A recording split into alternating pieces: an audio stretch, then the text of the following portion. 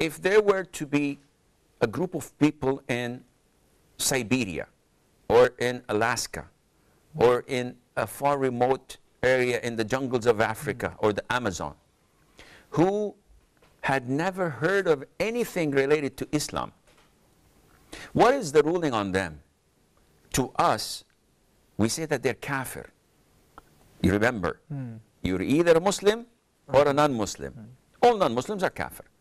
So we treat them in this life as kafirs. We don't give them salam. We don't pray for them that Allah would forgive their sins. However, we know and acknowledge the fact that those who do not know, those whom Allah Azza wa Jal did not send them the sufficient knowledge to be accountable, they'll come on the Day of Judgment and they'll be tested and tried accordingly to be decided whether they go to heaven or hell. So this includes those whom did not receive the message, those who were deaf, blind, and could not communicate. So there are no means of knowing or learning. Those who were insane since puberty. Okay, they're not accountable, but we have to decide whether to put them in heaven or hell.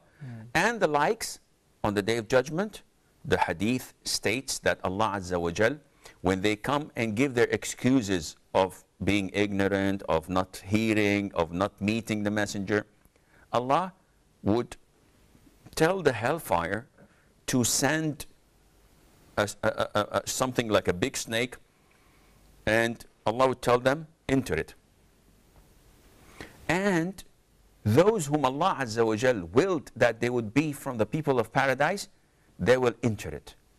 Though they're seeing it's from hell and it's taking them to hell, but because of their compliance of Allah's order, this means that they're believers and it would take them straight to paradise. Those who use their logic or hesitate and say, how can we enter hell and we see it's blazing fire?